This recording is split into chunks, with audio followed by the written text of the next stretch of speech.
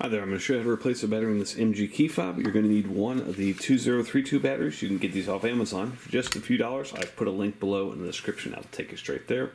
I'm also going to be using a small flat tip screwdriver, about this size will work. So what you want to do is bring your key out, and then this portion right here is what's going to be coming up. And you want to press right here on the edge very firmly.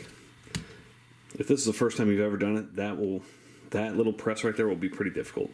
So that, you can either work your way around with the screwdriver or just pop it off.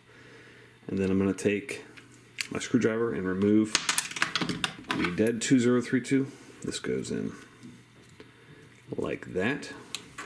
Take your new 2032, place it right here. Then this clip goes in like that. Give it a good squeeze. And you're all set. Back in business. Hope that was helpful. Make sure you hit that thumbs up button.